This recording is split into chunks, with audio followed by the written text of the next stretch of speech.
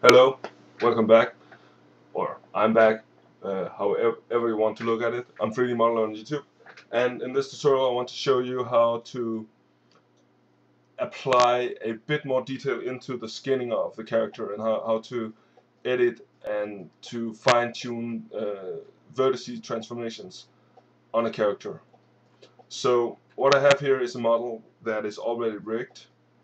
Um, the things that I've done here isn't that dissimilar from what I've done in other tutorials, so you should be able to do this. If not, I suggest you go back and look at some of the other tutorials on rigging. There are, however, some small things that I wanted to talk about before I move on here. The, the main thing is that if you look at the skeleton that I created here, is that the different bones is actually scaled a lot to look like the bones where the transformations are supposed to occur, or the mesh is actually at. So if you look at the clavicle bone here, it's actually made thicker, so it will fit better to the mesh. Also, the rib cage is larger and actually doesn't allow for bending. Um, Most people will not be able to bend the rib cage as much, so in a game it really doesn't matter whether you are able to have the bone or not. The decreasing in numbers for the bones for the rib cage is actually a benefit for the computer program, so the game will run faster. As well as other bones, they are placed approximately where they're supposed to be, and their scale is also appropriate for the placements. What I want to do before I move on here is actually to rescale or reposition the foot here. In order for me to be able to do that, I need to remove the skin on the model itself, and then I can reset or reapply or do the transformation to the bone that I wanted. So I want to have the knee joint a little bit further back. That will allow for a better bending of the joint. So what you're looking for is not an exact placement, but okay, what's happened here? Didn't I go into? Okay, so there you see it snapped back. That is because I moved the bones in the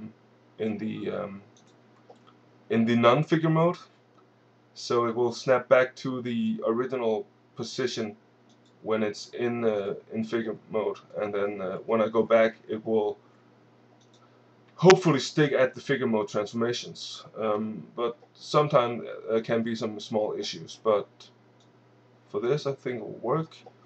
I just rescale, remove, and replace, and it should look good around there. Yes, and then I'm going to copy and paste the structure from one side to the other. There we go. And all the other bone looks like they should. So I say that's good. The reason why I did that was because the front of the bone was where the bending would occur, and as you can see here, the figure mode actually didn't snap back to the position where I wanted it to be. So I'll do that manually, or I'll just double click the other foot. No, I won't, because its position is wrong. I'll probably use this foot anyways. Copy and paste the posture and copy that to the other side. The foot actually, yeah, it's pretty decent here. So now for the interesting part. So in order for me to be able to do any animation with it, I need to rig it or to skin wrap it. So I select the model, and then I'm going into the skin modifier here and selecting unwrap UV modifier, skin modifier. There you go. and edit envelopes or add bones. Add bones in this case. Select all the bones that I need. I disregard the bipedal 1, which is the diamond-shaped object inside the pelvis. And if any of these things here has the last name of the finger joints or anything is called knob, it's just a placeholder for the program to know where the end of the bone is.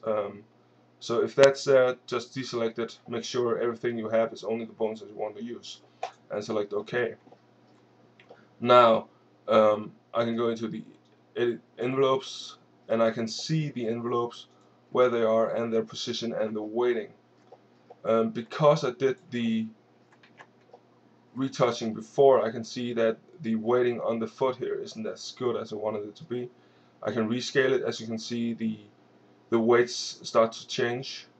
This is a faster way to get to a result where you can say, okay, this is as close as I can get at this stage. So when this is done, you can go into the fine-tuning of the vertices and their weights as separate objects. So I will start by doing all this here and make sure that all the weighting, everything that I have here is appropriate for what I have, and I'm happy with the results. Okay, this is actually bent the other way. I want to have a little more influence, like so. And you can see that the influence is actually changing. You can actually go ahead and move this down if you wanted to, so it will have another angle of influence. I think this will be pretty decent as well. The ribcage looks pretty good. The arm also pretty good. Lower arm, decent. Hand, yes. Fingers. Okay, so here is actually where I want to go in and give it a little bit more detail and make sure that the vertices that are selected is only the ones I wanted it to be. So by sliding these sliders here, if I can hit the right one, like that one, there we go, I can actually decrease the area of influence for that particular envelope. So the only thing here to do here is actually just to make sure that the envelopes fit. If you don't do this way, you will have to do it manually for each individual vertex. So by doing it by this way, you will actually you could shave off a little bit time of the later stages, but again, it's a matter of opinion, and I usually don't do this. I'll just do this now because to try it, because I think it should actually work better. But we can see that when we get the final result. So for each individual joint, you'll have to do this on the fingers, because the fingers are denser at their tips. So when this is done, okay, so actually the model is actually made to be face rigged as well. So what that means is that the face could have a rig. I could actually use bones in the biped itself, or I could add a new bone set to the face by adding bones separately. I won't do this right now. What I'm going to do is I'm going to stop this one now, and then I'm going to show you how to edit the individual vertices and their weightings appropriately for the different areas, and how to animate and to make a test animation, or not to make one, but how to use the test animation to get a better result and see what you're doing to tweak the different vertices better. So I'm 3D Modeler on YouTube. Thanks for watching.